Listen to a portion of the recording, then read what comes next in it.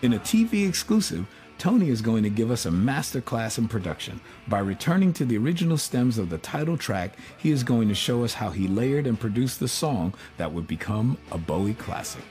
This is what I'm going to play you, the basic track when we had Dennis Davis sitting on drums, Carlos is in the room with his guitar, and the piano player is David Bowie. These are the drums. And we have George Murray on bass. That's it. We're going to build up Heroes on top of this. Now, the first cool sound, I guess, would be Brian Eno said, okay, let me have a few passes with this little synthesizer he carried around in a briefcase. So here we have mixed synths.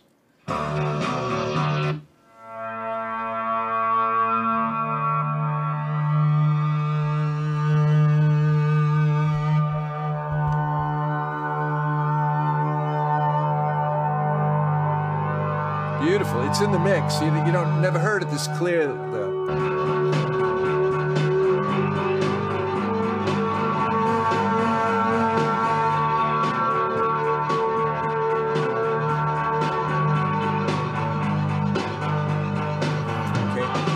So another thing David added to this, there was in those days there was some primitive string synthesizers. It's called a Solina string synthesizer. So this is, David played this part.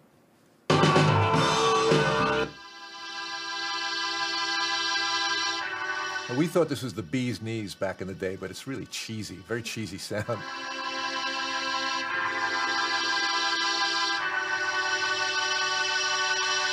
Okay, so I'll put that into the mix. Okay.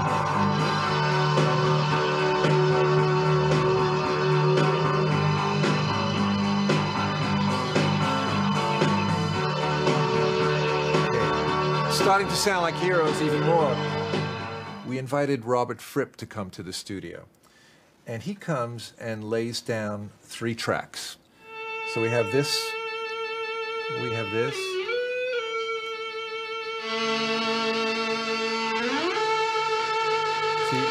He came in later there. Different sound. And then we have this track, 3 tracks. Now they're all very pretty, but they were meaningless until I threw them up like this. The 3 together. And I had to do some judicial mixed balancing in the mix, you know.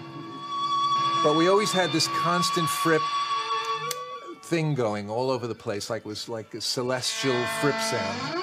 Okay. Now, let's see, there was one other thing that David played. He had this instrument called the Chamberlin, which was a more advanced mellotron. The Chamberlin and the mellotron were early samplers. You know, these really were real musicians, but the sound quality wasn't great. So if you can go up to the part where the brass comes in, Aaron. This is David. This is a brass track. The riff is definitely Stax Records from Alabama, you know, but but it's not a very good brass sound. But it's in the mix.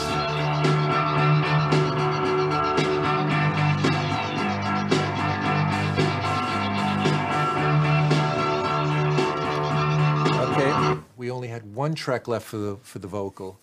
So I set up a mic in the middle of the room to capture how the sound travels that far, you know, maybe 15, 20 feet.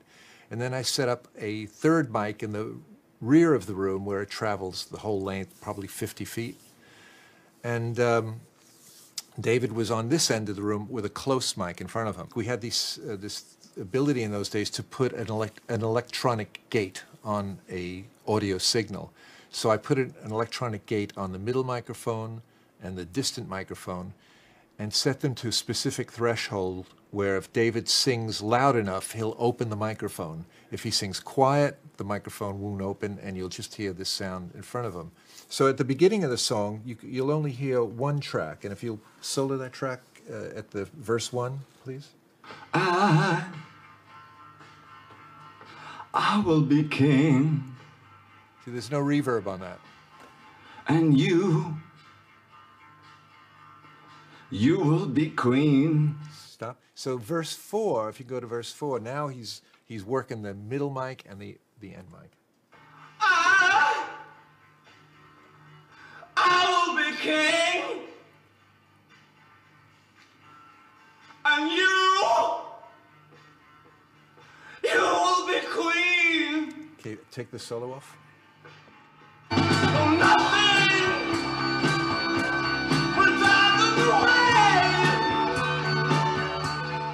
away. We knew at that point that we had a great song. In the minute, I think David says, "That'll do." It's Out by then. out by then, he says.